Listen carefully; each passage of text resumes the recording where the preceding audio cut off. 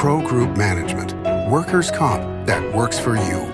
This is 7 at 7 from the Las Vegas Review-Journal. A cyclist dies days after being struck by 2 cars last week, and 1 driver is facing charges. Thanks for joining us on 7 at 7 tonight. I'm Lena Bleetz. We begin with top stories sponsored by Nevada Hand Silver Sky Assisted Living Community. Learn more at nevadahand.org.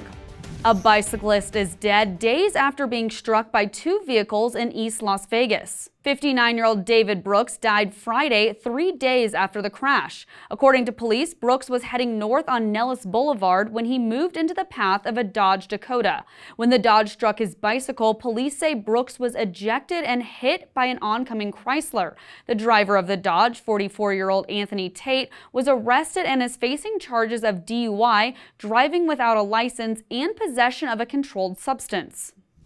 The Clark County Coroner's Office identified the woman allegedly shot to death by her boyfriend in a West Valley apartment.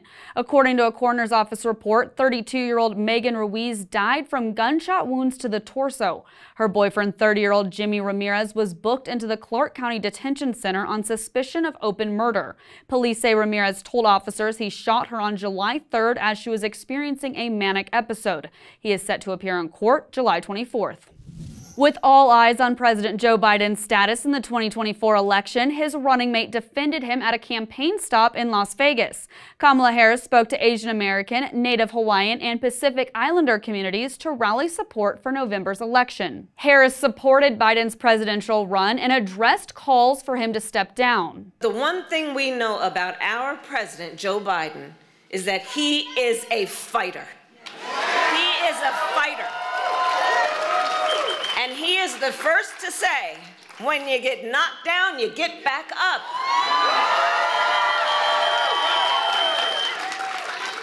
We all know, many of us know what that is. So we continue to fight, and we will continue to organize. And in November, we will win.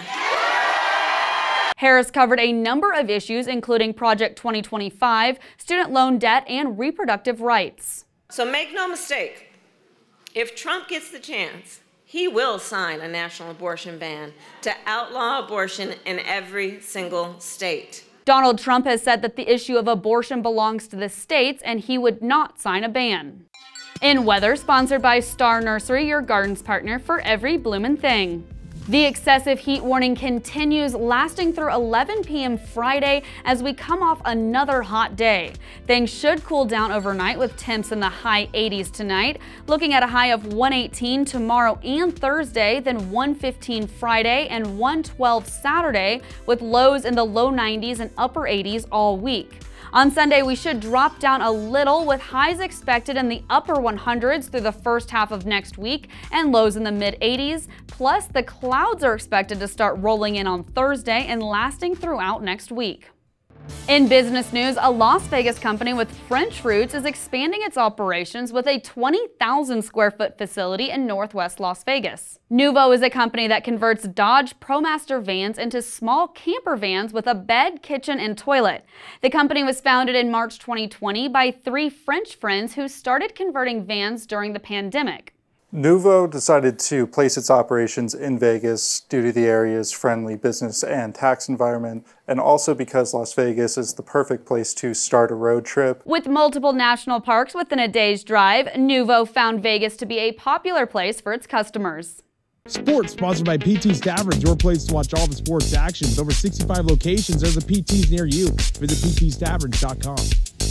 Tickets for the PBR Challenger Series Championship are officially on sale. The Professional Bull Riders Championship will visit the South Point Arena and Equestrian Center October 16th and 17th to crown the Challenger Series champion.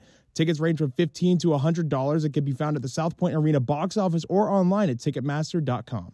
In health news, brought to you by Centerwell Senior Primary Care, discover primary care focused on you. The start of the school year is just over a month away, and there's still time for students to get their mandatory vaccines. The Clark County School District requires all students enrolling in school to be vaccinated for certain viruses and diseases like chickenpox, hepatitis A and B, polio, and measles. 12th grade students must receive the meningococcal vaccine. The Southern Nevada Health District has several clinics where students can get their vaccines. To book an appointment, visit snhd.info/BTS. Vegas Nation, brought to you by Station Casinos, STN Sports. Download the app today. Tom Brady's bid to buy a minority stake in the Raiders could be getting a big push from a former teammate. Hall of Fame defensive tackle Richard Seymour is reportedly teaming up with Brady to purchase a 10.4% stake in the club. Brady and Seymour are expected to bring their own partners with them to complete the deal, according to Pro Football Talk's Mike Florio. While there's been no comment from the Raiders or the NFL, Brady and Seymour's bid could be approved at the NFL Fall Owners Meetings in October. Sports betting brought to you by Las Vegas Paiute Tribal Smoke and Cigar Shop. Wimbledon is winding down, and defending champion Carlos Alcaraz is a +120 favorite at the Westgate Superbook to win the men's singles title.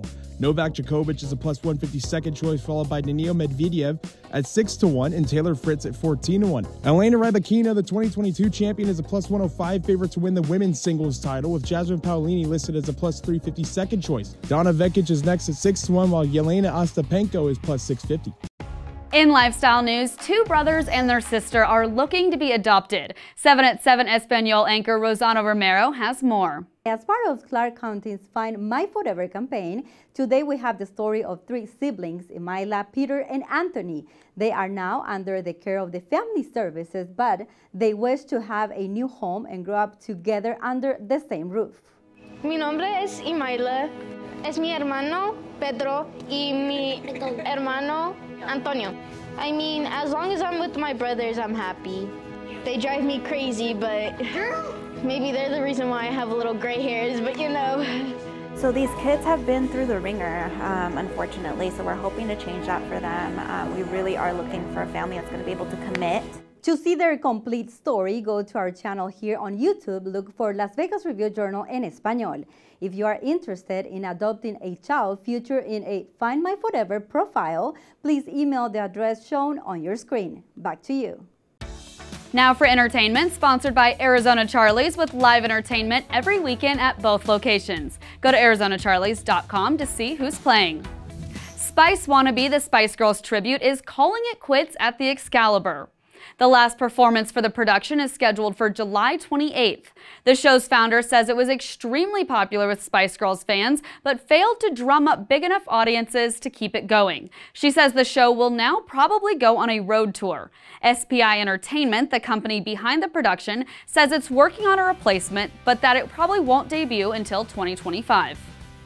Thanks for watching 7 at 7 tonight. Watch 7 at 7 twice a day, Monday through Friday, and search Review Journal to follow us on your favorite streaming platform. We'll see you tomorrow morning for more 7 at 7. Review Journal Studio, sponsored by Adam Kuttner. Get the maximum settlement as quickly as possible. This 7 at 7 update, sponsored by Pro Group Management. You're watching 7 at 7 from the Las Vegas Review Journal.